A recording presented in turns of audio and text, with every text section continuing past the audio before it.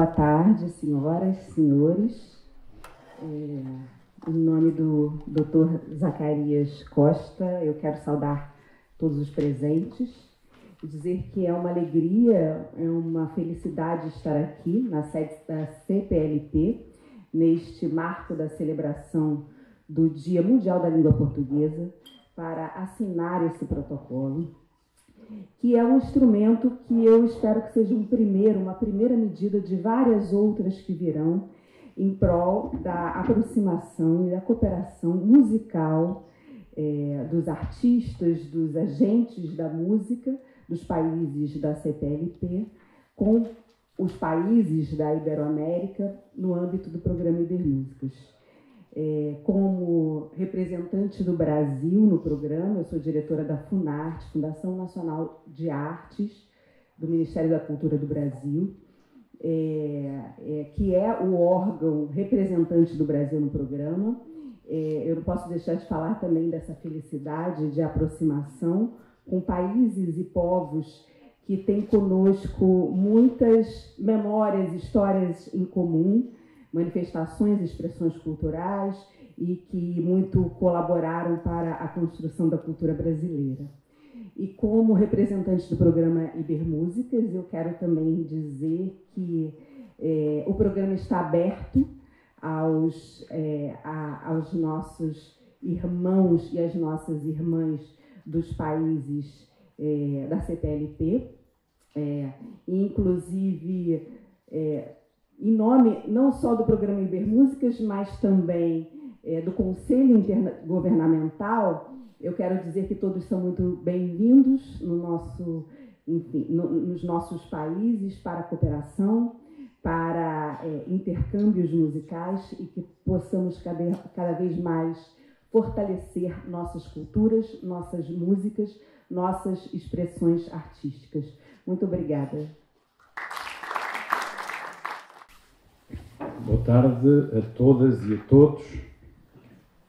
É um prazer estar aqui também a assinar este protocolo, que é um protocolo inédito entre a CPLP, a FUNARTE do Brasil, o Programa Ibermúsicas e a Direção-Geral das Artes do Ministério da Cultura em Portugal.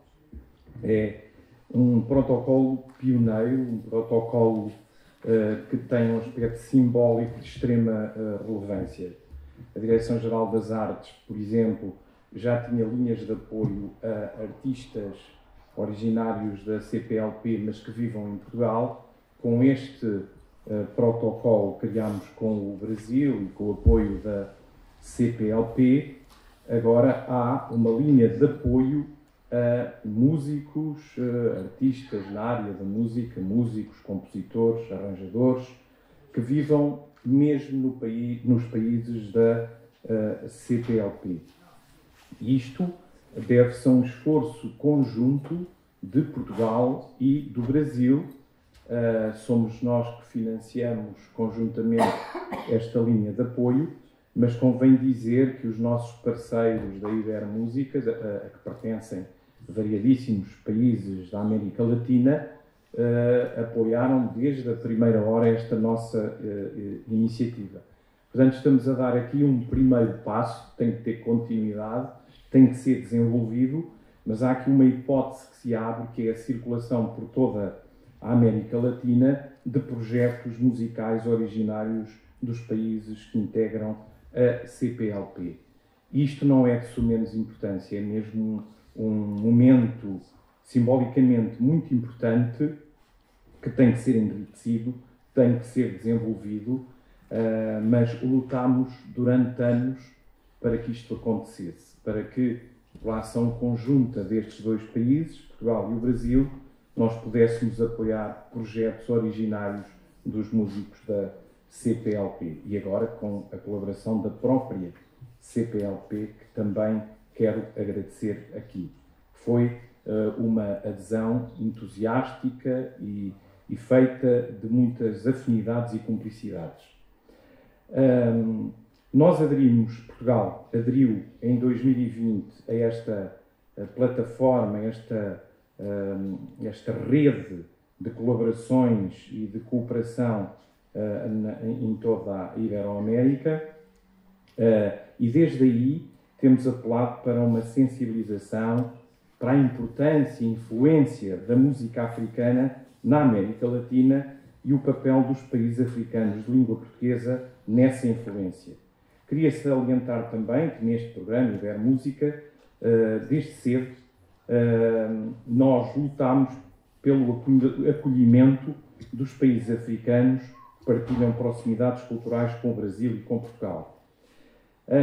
A nossa incumbência e a minha própria incumbência, visto que eu sou representante de Portugal nesse programa e noutros programas, como é o Ibercenas, para mim foi sempre uma incumbência vital, que era de fazer todos os possíveis para aproximar os Estados-membros da CLP e a CPLP na esfera das relações multilaterais com os países da América Latina, conseguindo uma espécie de triangulação de cumplicidades e, obviamente, de cooperação.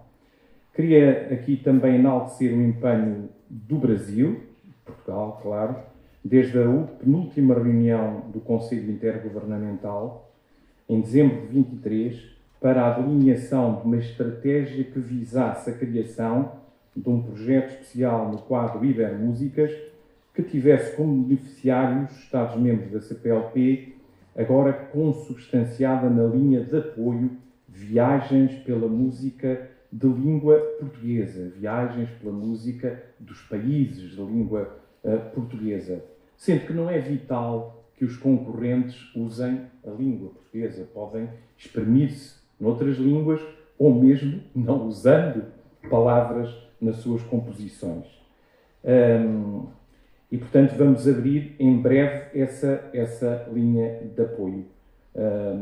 Desejo que neste primeiro ano haja projetos sólidos que permitam a circulação e apresentação dos músicos dos países da CPLP pela Europa, Portugal e Espanha, e pela América Latina, e que, depois de avaliados os resultados desta primeira edição, possa existir uma solução de compromisso futuro que assegure que, a médio e longo prazo, esta linha de apoio tenha continuidade e tenha, obviamente, mais financiamento à sua disposição.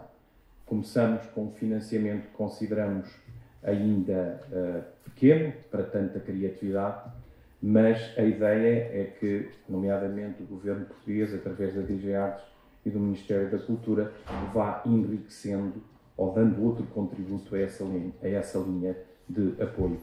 Espero, portanto, a adesão dos músicos da CPLP a esta primeira experiência.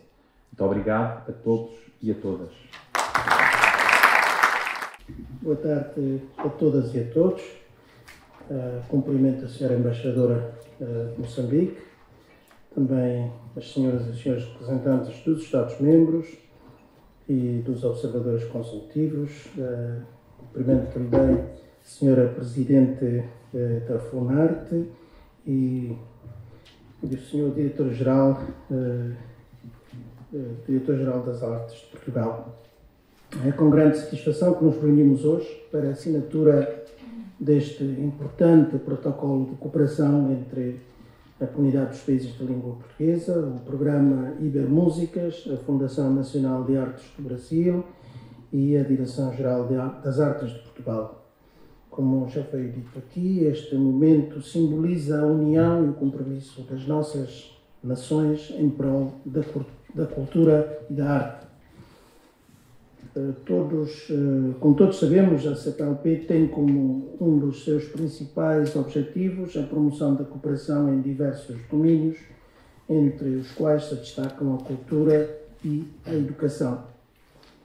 Tenho a certeza que, através deste protocolo, damos um passo significativo para fortalecer os laços culturais entre os nossos países e promover a rica diversidade musical que nos une.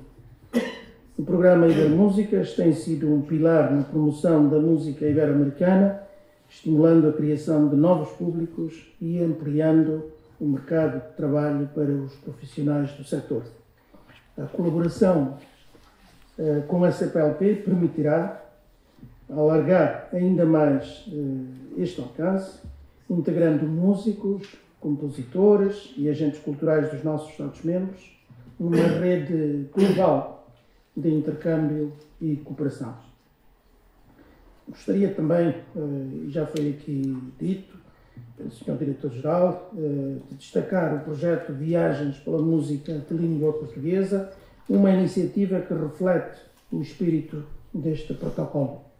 Este projeto visa promover a mobilidade artística e o intercâmbio cultural entre os países de língua portuguesa e os ibero-americanos, criando oportunidades para que os nossos artistas possam partilhar o seu talento e enriquecer as suas, experiências culturais.